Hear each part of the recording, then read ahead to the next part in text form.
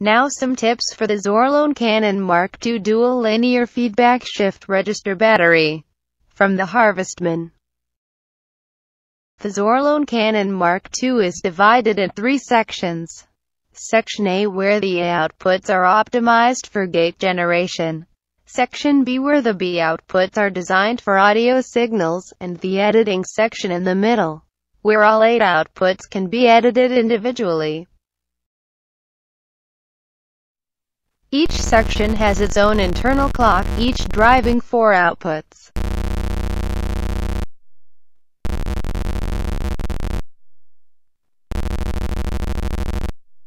The mixout depends on the 4-channel attenuverting mixer. It mixes the outputs to one bipolar sum, while each individual outputs of section A only give positive signals.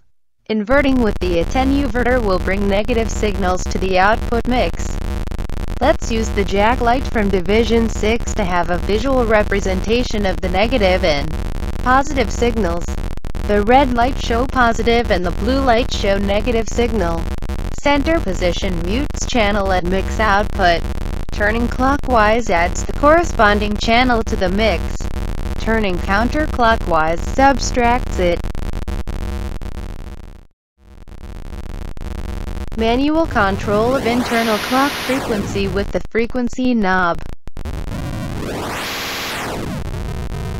The range button selects between the 3 modes: orange for normal speed, green for twice speed, and red for low speed mode. An attenuverter for the CV input is available to affect internal clock frequency. Let's check the editing section a bit. The 8 outputs can each have a different configuration. To edit, hold down the output select button and turn the rotary encoder until the desired output is illuminated with a green LED. Turn the encoder to define the length of the register, which is visually represented on the display. Then, you can press the Tab Length button and continue turning the encoder to select the feedback tab configuration. These parameters determine the period of the pseudo-random sequences. Now let's have some fun with the seed input.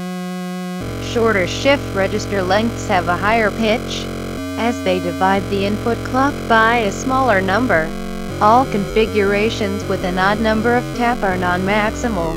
Non-maximal sequences are divided into a number of different sequence lengths, which are selected at random by pulsing the seed input. The seed input will update all 8 outputs. Try creating rhythmic shifts of timbre or sequence by sending gates to the seed input. When you have edited the outputs to your satisfaction, you may store them to memory by pressing down on the rotary encoder knob for 2 seconds. The range buttons will blink once to confirm the storage was successful. To reload the stored preset, double-tap the encoder knob quickly.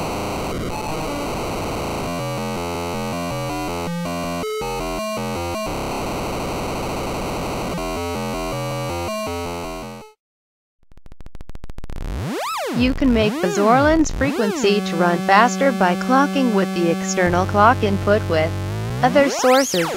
In this case it's a Dixie oscillator from IntelliGel. Note that while you'll clock the Zorlon Cannon with external sources, the frequency section won't affect the speed, except in double speed mode, where it reacts to both rising and falling edges when used with external clock.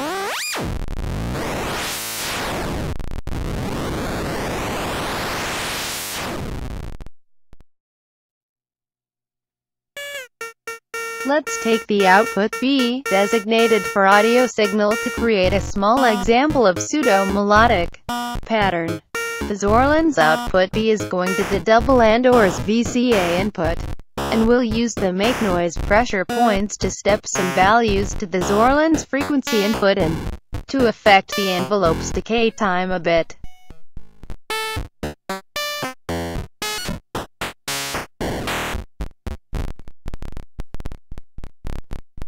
Try inverting the signal with the attenuverter to transpose the sequence.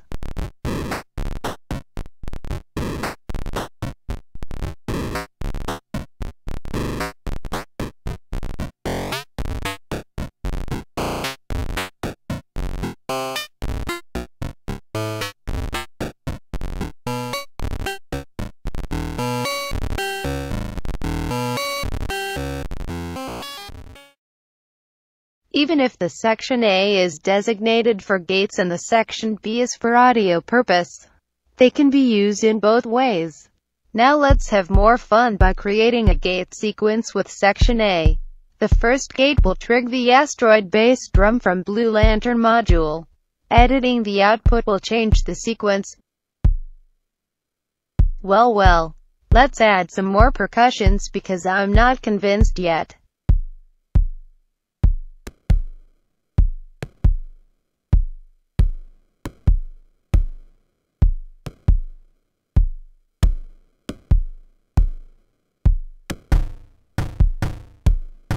Now we're getting somewhere. A bass explenazitions, why not?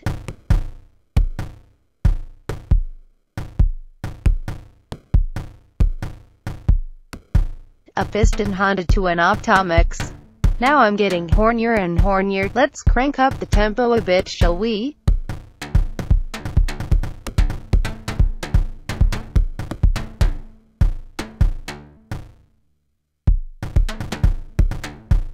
We will take the main clock out of the stills and hammer to clock the upper section of the Zorlon Cannon.